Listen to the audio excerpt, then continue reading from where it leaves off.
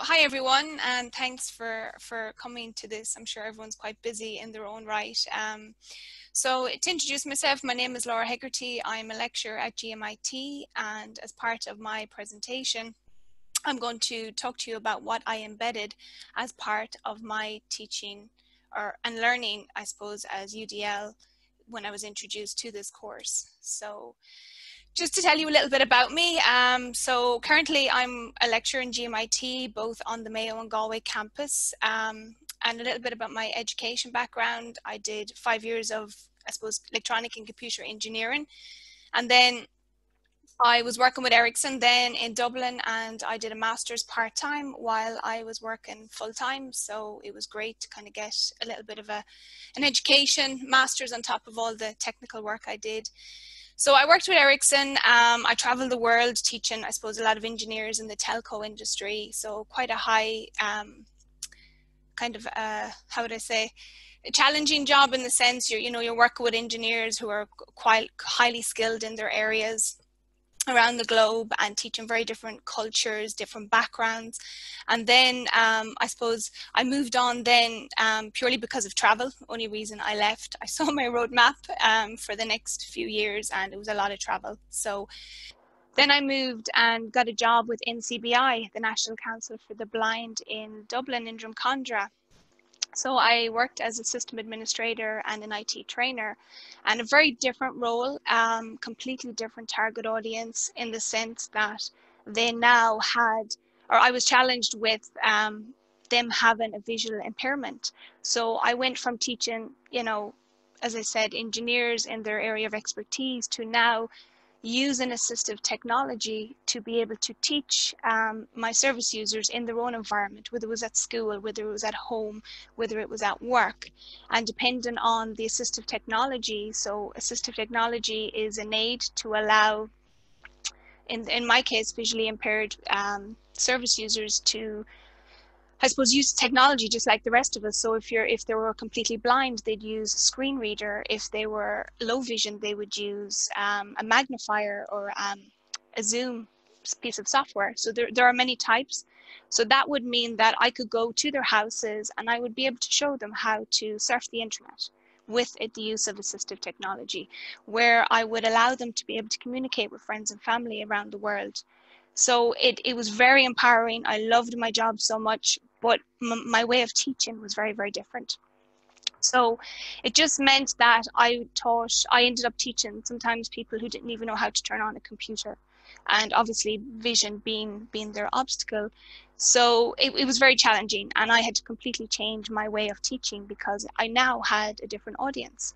So I thoroughly enjoyed my job, loved it, but it was in Dublin, and I'm a woman from the West. So I made my way back to the West, and now working in GMIT and CompuPac as well, was in Sligo. It was where I lectured online as well. So that's kind of a little bit of a background about myself. But what I introduced as part of this UDL course was, it was a module based on the Galway campus called Digital Business. So they were third year students. There was 259 of them, and they all shared a module across many different programs. So I had BIS, which would be more technical students, marketing and sales, agribusiness, accounting and finance, and business. So the learning environment that we use is Moodle. That's our learning environment. So I was quite aware I had a large audience of different cultural backgrounds through foreign students, Erasmus. So I knew I would be teaching, quite a varied degree of cultural differences and cultural understandings. I knew then I would have had students with different learning abilities and learning styles. So that was something I was quite aware of. And then different demographics, from students just out of college or school to older mature students who returned to college. So my audience was very, very varied, and I had a lot of them. So as part of my course, I wanted to implement something but be very open-minded about my audience. So what you're seeing here is just a screenshot of the interface for my module. And the way I designed it was I literally went by week. So for example, here highlighted week 5. So that would mean we're currently in week 5, or the content was inside week 5. And then I would upload images that would relate, for example, continuous assessments, resources. So I would put in images there that visually, in a way that they're able to look at it and kind of capture what's behind that topic, so to say. So I tried to keep my interface quite simple, and as we moved through the weeks, students were able to, find where they were within the Moodle environment. So I tried to keep it as simple as possible. So what did I do? What changes did I make? So one big task was I had a lot of students and I wanted to give them a choice. So they all designed. I had 259 websites where they all designed them for me using WordPress. But I wanted to give students the choice where when they were to present their website to me for the 40% at the end of the year, I wanted to ask them if they were given a choice, what would they choose? Okay, so I created a forum. So I had 190 students who participated. So you can see here in the kind of orangey color, the show and tell. So I basically had three choices: show and tell using an overhead projector. So I thought maybe students who would have a little bit more confidence might like to use an overhead projector in front of that group. The show and tell would be where I would move from workstation to workstation within a lab environment. And then the students, I would assess the students there and then. Okay, so really only the two people either side of the student would kind of hear what they've done as part of their website. And then the other one, I wanted to cater for an audience who perhaps might be that little bit more shy, but quite competent in their area. So it was where I gave them a choice that if you wanted to create a short video and upload it, you don't need to present, but yet every one of them, no matter what choice you selected, you all had to present to the same learning outcome. So that was the feedback I got. 16 wanted to do a show and tell using an overhead projector. 149 was to do the kind of workstation in the lab environment, and then 22 opted to select a video. So because I had a lot of interest in it, I said, okay, I'm going to roll this out. And in my CA topic within Moodle, I had created kind of, or I divided the different, depending on whichever student selected whichever group. So this first one here, this is an overhead of, the topic and the learning outcomes of the website. This one here is where students would upload their website to me, again, giving them the date when they needed to do it. If you wanted to create the workstation, you needed to upload it in here. And then if you wanted to create your website for a video submission, you upload it here. So I tried to kind of keep systematic and simple as much as I could. Now, what I did mean is for the guys who created a video, I did need to go off and create little videos to help them create the video themselves. So for example, I created a video using PowerPoint, using an overhead, a video how to use PowerPoint, which was 7 minutes. A video how to use Screenomatic, again, 6-7 minutes. So it demonstrated very logically how to go about creating videos. And then the final video was how to upload your video for submission. So that was kind of content I created and made available for the students who selected the video submission choice. And what I also did was I added the captions on the video, okay? So that allowed them to be able to I suppose read it as well as view the video.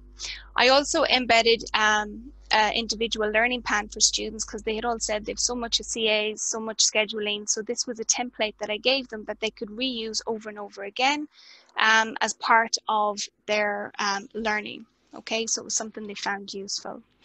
I also created multiple means of representation. So it meant where I uploaded PowerPoint slides, I also uploaded PDFs and Word documents. So depending on your device, depending on the user, they all had, I suppose, a choice of having content in many different formats. So just having that representation for them.